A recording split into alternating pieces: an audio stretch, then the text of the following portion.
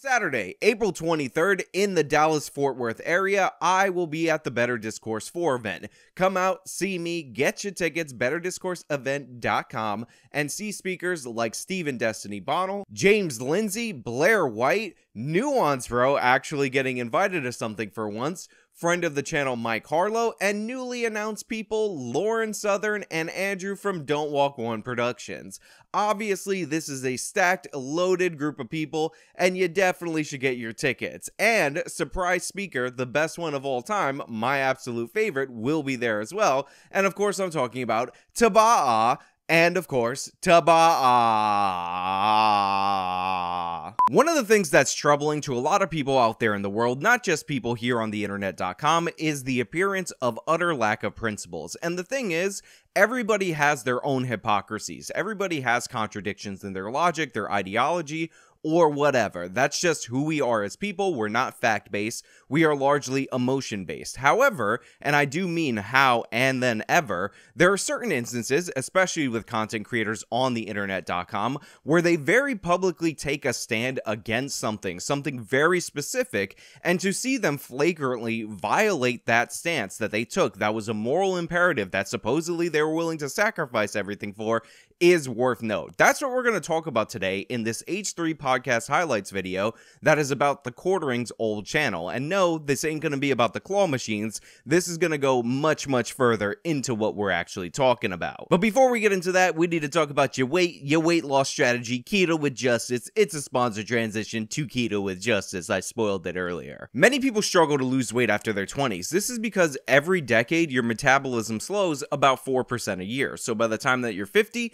it slowed over 10%. That's a huge deal. This is one of the reasons why I'm glad to have partnered today with Keto with Justice. This amazing powder can help speed up your metabolism and put you into a fat burning state known as ketosis. It's super easy to use, 1 scoop in the morning, and you're good to go in your keto state. It works basically like the principles of the keto diet, and you can get this amazing powder at ketowithjustice.com for an amazing discount. That's ketowithjustice.com. Manage your weight more better.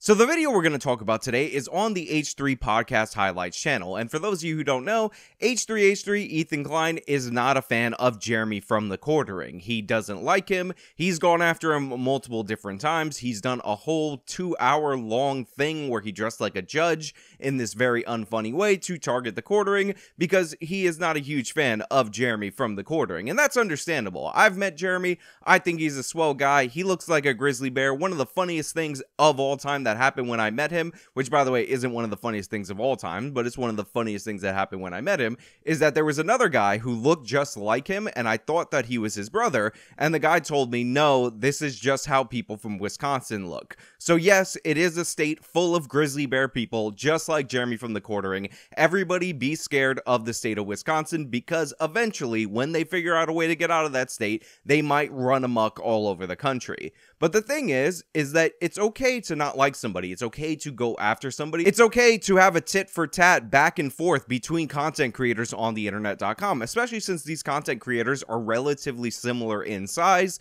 And even though Ethan's channels are bigger, the Quartering's views are definitely up there. Now, this is likely because Jeremy puts out about 14.5 videos every hour. So that causes his channel just to get so much traffic in the algorithm. You know what you're doing, Jeremy.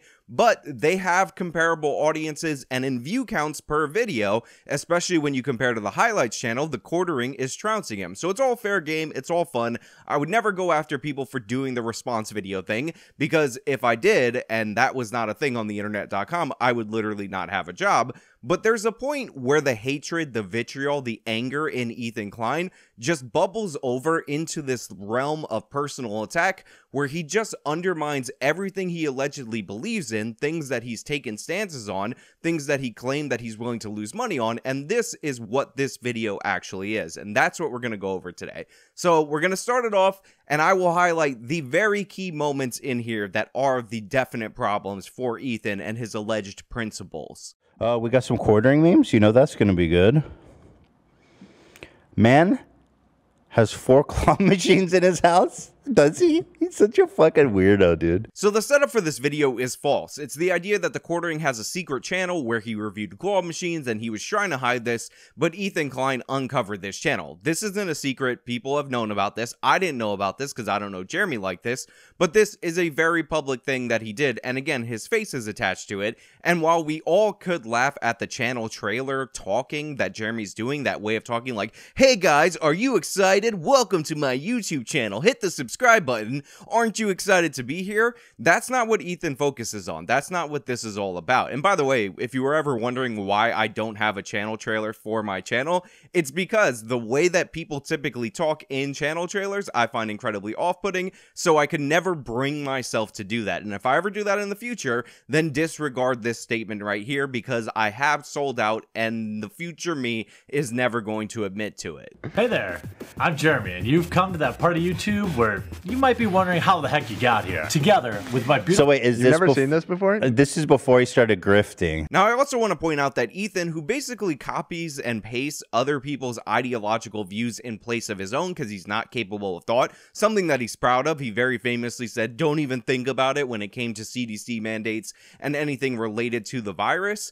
But he's using the term grifter just like all these lefties use grifter, because grifter is just a catch-all insult for these people. It doesn't mean anything. It doesn't hold any weight. It's just the thing that these people say, like, you're doing a thing for money, even though we're all out here on the internet.com making content for money. And by the way, there is nothing wrong with making money on the internet.com. I know that's uncouth for a content creator to say. I know we're all supposed to pretend that we're doing this for charity, and coincidentally, money flows into our bank accounts every single month. We're supposed to pretend that if we have sponsors, that we have those sponsors just because, again, charity, or we're conducting a social experiment to see if you buy them, and the money is just an afterthought to pay for the costs of the social experiment and all the researchers that we're developing. But again, we do this for money. This is the job. Ethan Klein quit his actually edited, hard-working content for a lazy podcast because the podcast is more lucrative. By the way, I have been told by my reps that I should start a podcast and convert this show into that, but I don't want to do that, even though that appears to be where the money is at, the real money. So in case I sell it in the future and I do a completely different show in podcast format, you'll know it's because I wanted to buy something nice for myself or for my lady. Before he was banned from Magic tournaments, before he was, before it all. Before his villain origin story. So I just want to point out that this is Ethan's producer that we talked about before on our previous video about H3, and he was the guy that is employed by Ethan that was telling H3 how much of an alpha male that he actually was, and how these right-wingers should be saying Ethan is the most alpha of the alpha males. If we're talking about social sexual hierarchy, I have a good job, right? I have a wife that I've been in a loving relationship with. I have a family. So I'm fat, basically. Does being fat make me a beta or gamma? Well, also, like, publicly calling out another person with a huge platform, a bigger one than your own, and going in on them. I mean, again, I don't think any of this is real anyways, but couldn't you argue that that is alpha energy? Like, you're not backing down? That's one of the guys who's obsessed with grifting and talking about how people are doing everything for money. The guy who was like, Ethan, my boss, the guy who signs my paycheck, you're a real alpha. That's who we're dealing with right here. So great team, dynamic duo right here. Totally A+, first class all the way. He was just a simple claw machine reviewer. Before he was rejected in the 7th grade and went on a rampage against all women. Yeah, so the Quartering, before he went on a right-wing grifting rampage, he was trying to be like a carnival games gamer. I mean, this dude is... Okay, just watch. So the Quartering, despite the fact that he is the size of a grizzly bear, he is huge, he is covered in hair. If you saw him in your backyard, you might call animal control because you worried he's gonna go through your trash and eat everything. actually is a gigantic nerd. What Ethan is breaking is the news story that Jeremy from The Quartering, the guy who talks about pop culture and comic books and video games all the time, is actually a nerd in other ways. He actually likes claw machines and carnival games, and the games that you would find in places like Dave & Buster's or Chuck E. Cheese. Wherever you go to play these arcade games, The Quartering likes that thing, and supposedly, allegedly, we need to get mad at Jeremy from The Quartering because he liked this so much he tried to turn it into a YouTube channel, and at some point this YouTube channel got 100,000 subscribers. Not sure if that was before or after he sold it, so haha, The Quartering had a goofy nerdy hobby and he turned it into money, just like The Quartering seems to do with every goofy nerdy hobby that he has. Okay, just watch. Hey there, I'm Jeremy, and you. Just stop. Oh my God, He's being serious. He hit us with a hey there. Oh yeah, no, I've seen this video in the past when we were looking up quartering stuff, and it's like a different guy, whole different vibe. Hey there, have you heard about white replacement theory? Have you heard about white replacement theory? So this is where your brain being fried by leftist politics really comes through incredibly strong. He's talking about The Quartering. Again, somebody that you could talk about as a nerd, somebody that you could talk about as a person who, as an adult, plays that Magic the Gathering card game, that game that's basically Yu-Gi-Oh! Before it was Yu-Gi-Oh! And he was so into it that at one point he actually got banned from Magic the Gathering, but he's still into that hobby, even though that hobby personally rejected him, because that's how much he likes nerd stuff. This guy, somehow, someway, in Ethan's mind, even though he talks about nerdy stuff, he doesn't really talk a lot about politics. I'm sure he has his own political positions. I've talked to him. He has his own political positions.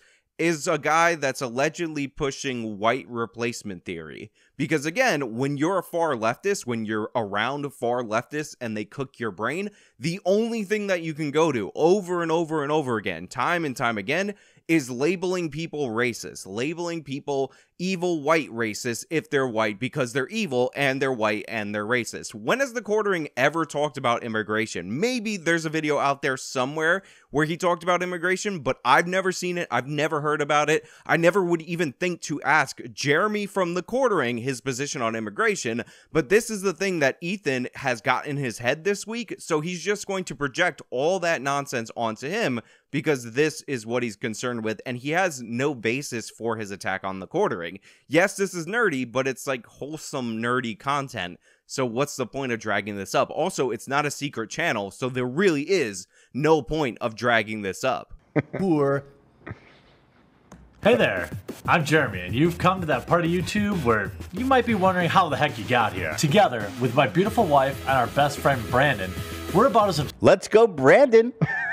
obsessed with the arcade as anyone, specifically claw machines. So obsessed with the fact that we've already bought 4 different machines and have them in our houses. Look, the overexcitement, the hey, I'm super excited about the thing that I'm talking about, and we did it, and the jump cuts and all that, that's all fair game. That's all fine to make fun of. I have nothing against Ethan for mocking The Quartering for this. In fact, the thing that I'm actually most upset about when it comes to mocking The Quartering for the content of his videos is that Jeremy is in front of a green screen that he did not key out himself, and Ethan is so lazy in his podcast that he didn't use this for anything at all. Hey there, I'm Jeremy, and you've come to that part of YouTube where you might be wondering how the heck you got here. Together. It's not that difficult. Somebody gives you a green screen opportunity, you take advantage of it, you do something fun with it, you have a little bit of creativity instead of all this laziness that Ethan just appears to exude from every part of his body. Is this for kids? Houses. He's making this for 12-year-olds. It sure seems We like have it, yeah. claws in our houses. Would you like to come over and play sometime? We also have candy. And you can sleep over, too. So as you can see right here, Ethan is coming up to that edge. He's coming up to the edge where he's about to do the thing that he has condemned specifically Keemstar for doing, and you might think, Ethan, after going after Keemstar for labeling somebody wrongly a pedo, and talking about how wrong that was, and talking about how YouTube should ban Keemstar and how Keemstar sponsors should drop him, and going after his sponsors, you're not about to walk into that same trap. Sure, you're hinting at it, sure, you're implying it, but you're not gonna go down down that same road when talking about somebody like the Quartering just because you don't like him. Obviously, you condemned Keemstar specifically for doing this when he knew it was wrong, just because he felt like the person that he was talking about had insulted him after for sure he knew it was wrong. He falsely accused an elderly streamer of being a convicted pedophile. Ugh. I mean, how does he ever even live this one down? Do you know what his evidence was? Wait for it. He looked like the guy in the photo. Yeah, that's it. Oh, poor Keemstar. He's the victim of poor Tony's harassment. Unacceptable the way that Tony is harassing poor Keemstar, who is, he is just had it up to here with Tony. The guy he accused of being a pedophile publicly. How is G Fuel still sponsor this guy, by the way? G Fuel brought to you by false pedophilia accusations. Chug it, G Fuel. Get it now at gfuel.com. Just Destiny is a YouTuber who made the very regrettable decision of using underage girls in his thumbnails. Keemstar took that and ran with it, insinuating that he is a pedophile with zero evidence. Do you touch kids? Oh my god. Really? But do you? Do you touch kids? We're not playing at home.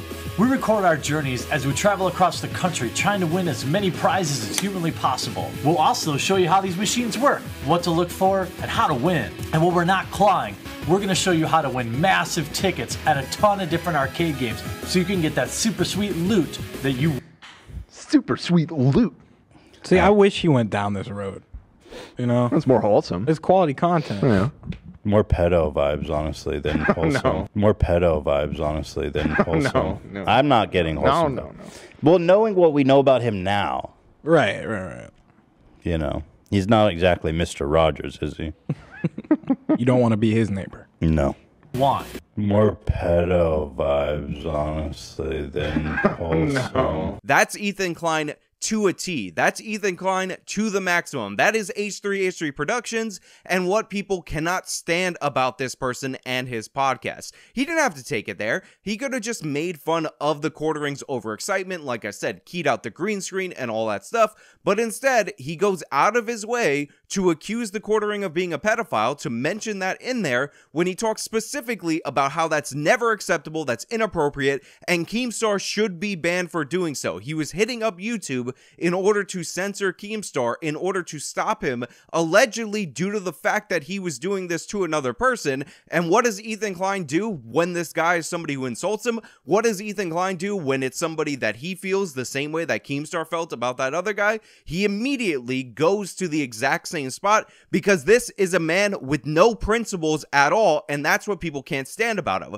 It is fully on display right here. That's who Ethan is. What a total buffoon. More pedo vibes, honestly, than wholesome. Seriously, you can't make this stuff up. Now, I've talked about multiple different times about how people on the internet.com who talk about the safety of children and protecting the children constantly, and they say stupid, ridiculous things like, you know what? There's a lot of things that I can handle, but when you hurt children, that's when it gets personal for me, are cringy as hell and are bringing nothing new to the table. Obviously, everybody wants to protect children for the most part. It's a position held by 99% of the population. Even child predators are against other child predators for the most part. So when people take their moral stand against that, I always cringe a little bit, and I'm like, okay, why don't you actually talk about something controversial? Why don't you actually talk about something that's in dispute? Why don't you actually attach your name to a position that actually has some consequences for you attaching your name to that position? But to do that, to be that person, to be the guy who goes out of your way to say, I am morally against this, I don't want to be on the side of this is wrong, this is horrible, and then to not only do it yourself, but then to have your little cronies, the people you pay to agree with you, all chime in and forward that narrative is unbelievable. That's what Ethan Klein's doing right here. And again, I know I'm emphasizing one line of dialogue really quickly, but this is Ethan's shtick. This is what Ethan does. Ethan says you should be banned for doing this, and here he is doing it because, you know what? He doesn't like the Quartering very much. So another thing that I noticed, and again, if you were going after this in a way that was fun and not because you were a bitter person lashing out against the world due to your own insecurities, you would point out that Jeremy is clearly reading a script during the course of this video and is super unnatural. Nothing comes off as more unnatural than you looking down at a script and then hamming up that excitement. That's stuff that you can make fun of Jeremy from the Quartering for. And Jeremy, you know what? You know I love you. You know I appreciate appreciate you. You know I think you're a sweet guy, but here's the thing. This is all fun, fair stuff to make fun of in general. Go ahead, become part of the Clawstruck crew and get notified each and every time we upload a new super fun video by crushing that subscribe button today. I mean, come on. Come on. But when you take it 2 steps further, and the first step is making it personal, making this a personal attack on this person because you dislike him, not because you're trying to make fun of him in good faith to have a little bit of fun, poke fun at the guy, and then you take it even further than that and you start accusing him of crimes that you have condemned other people for randomly throwing out the allegation for accusing and demanded that they be banned over, you're ridiculous in every way, and you've just shed all your principles. You shed any level of dignity, any level of trust, any level of respectability that you could possibly have. You have no consistency, Ethan. You have no principles. This is what people can't stand about you. And you could say that these are all the nazis that are leaving your audience. These are all the racists that are leaving your audience, all the sexists that are leaving your audience. But that's just not the case. These are people who are observing your behavior and how disgusting you've become as a person and leaving due to that. Wait, whoa. Do most expensive teddy bear in history? I think that's his wife. I've never seen what she looks like. I mean, I'm not judging her looks. I just want to know, who is this woman who decided to spend her life with Jeremy? Another way you could tell for sure that this is not in good faith, this is all about nastiness, is that I just watched this video clip where the logo for the channel comes up, and honestly, it's a pretty good logo. Credit where credit is due to Jeremy and his graphic design team. Whoever came up with this, it actually looks pretty sleek, pretty impressive in that regard. So again, if you were doing something more in good faith, if you were trying to have fun, you would throw in the compliments where well deserved, and then you would throw in your attacks and you're making fun of the person for when they're cringe and ridiculous. But here we go, Ethan getting into the Quartering's wife's appearance, because again, there is no boundary where he does not like it if you cross it, that he will not cross himself. Simple, wholesome content, to be Yeah, honest. it's just a vlog about a hobby they have. I think that's great. His wife seems nice and normal, from what I can tell. Go back to this, dude. You were doing well. Look, had over 100K subscribers on this channel. He had it all. Yeah. Well, if it wasn't for immigrants trying to replace white people, maybe he wouldn't have to have made the Quartering. So what's funny about this, in a bit of a meta way, is that all these people are telling Jeremy from the Quartering to go back to this Clawstruck thing. Go back to this content that has more effort, that they like better. Even though this is a bad faith criticism, it's also one of the things that people say to Ethan Klein over and over again. They want him to get off this low effort podcast, this uninteresting podcast where Ethan is unfiltered, and back to the edited Ethan, where we could actually see somebody who's changed up through editing to be a respectable person. So the irony of this projection, which might be unconscious by Ethan and everybody on his podcast, is not something that should be understated. Women are amazing, aren't they? Like, we truly just date. Like, the fact that there's a woman out there for Jeremy is it's just a beautiful story. Yeah, like that's a positive spin you could put on it. Like, women are just amazing. So Ethan completes this self-own, this self-destruct sequence that he is just perpetually on, with a whole bunch of talk related to Jeremy's wife. He keeps talking about her, he keeps bringing her up, he keeps talking about how he wants to see how she looks, and all these different things that are wildly inappropriate. And of course, like all the other things that Ethan can't help but harp on, these are things that would bother him and do bother him when you talk about it in relation to him. If you remember, one of the big issues, one of the things that started him off as all angry at Joe Rogan, other than the desire for attention for going after Joe Rogan, is the fact that there's a clip from Joe Rogan's podcast where he's talking about a woman that's outside in an outside event wearing a double mask, and he's laughing at her on his podcast. It turns out that woman was in fact Ethan's wife, Hila Klein. And here's the thing, and I know a lot of people on the internet.com that like the Quartering, that want to defend him, are going to take this opportunity to go after Ethan's wife, Hila, and feed into what he already doesn't like.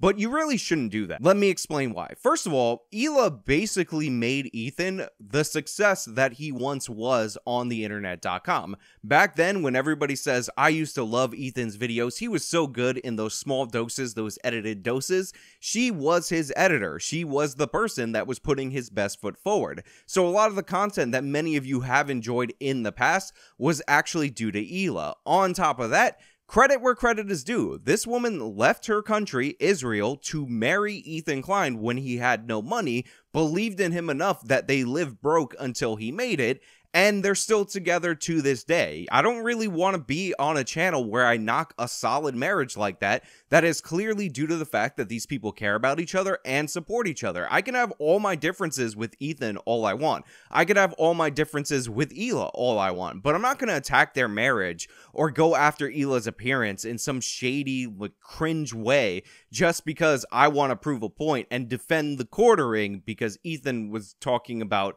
the quartering's wife. That doesn't make any sense. I would be as unprincipled as Ethan Klein if I did that. On top of that, I got a lot of conservatives in my audience and a lot of people that are considered more traditional than me, that are tradcons to the max, and it's really inappropriate for you guys to look at a marriage that is based on a solid foundation and attack the woman in the marriage because you don't like her appearance for whatever reason and think that Ethan should be marrying somebody who would obviously like him only for the money or some other purpose. It is an absolutely wonderful thing to meet the person that you're serious about before you start these channels, before you get any kind of notoriety, because you know for a fact that that person cares for you. The quartering met his wife before he did any of this stuff.